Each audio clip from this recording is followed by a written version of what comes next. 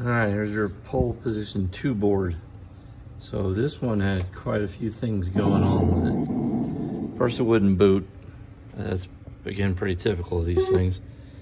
That pick was bad. And then it had a bunch of bad sockets.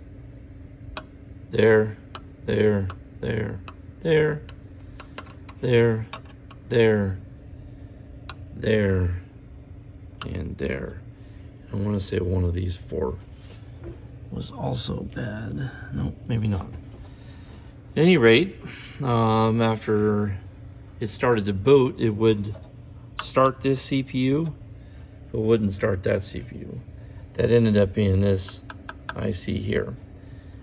After that was replaced, the board would boot, but then it would not steer correctly, and it would, as soon as you start a game, it would select Fuji, which it's not supposed to. It's supposed to let you choose which track you want to select, or you want to play rather. I'm going to go in and out of test real quick here. Let's see, that ended up being that IC here. That one had input. 2 of the gates go to the steering mechanism. One gate was working and the other one was not. It had input but no output. So replacing that got steering fixed. The reason that it would select Fuji right away was these 2 ICs were pole 1 ICs instead of pole 2.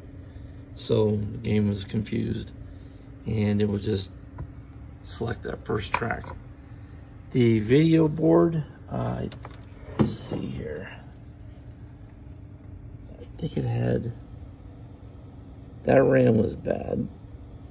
And then I think I sent you a video too of when the car's at the start line, the red and white, let me see if I can just start a game real quick.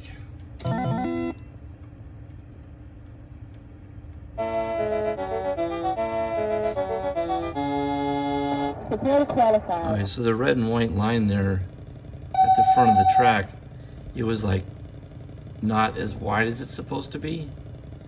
And by wide, I mean, maybe I should say deep, not wide. It wasn't going further into the track like it's supposed to. And then when you passed it, it would show up like an inch or so after the track, or I'm sorry, after the finish line. That ended up being that part right there, that 143, that I was able to take from one of your other boards. So there won't be a charge for that part.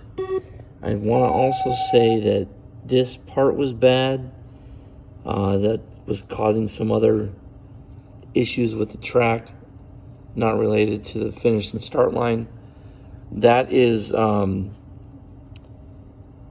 specific to pole position 2. So I was not able to take that from your donor boards. I had to pull that out of my stock. As well as this pick here. And then when we got there, it would not accelerate. And we had yet another bad DAC. So I'm hoping that that's not going to be a thing with these boards going from here on. But that makes at least 4 DACs that I've replaced in the last 6 months. And it's very unusual for this game. So let's go ahead and start a game and we'll select a track. Let's just select this track.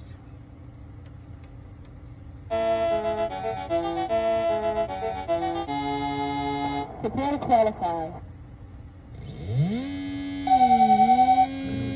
Shift into high gear. Shift back out so I can steer and the steering works. Let's go ahead and crash into something. Okay, there you go. I'll send you this video shortly as well.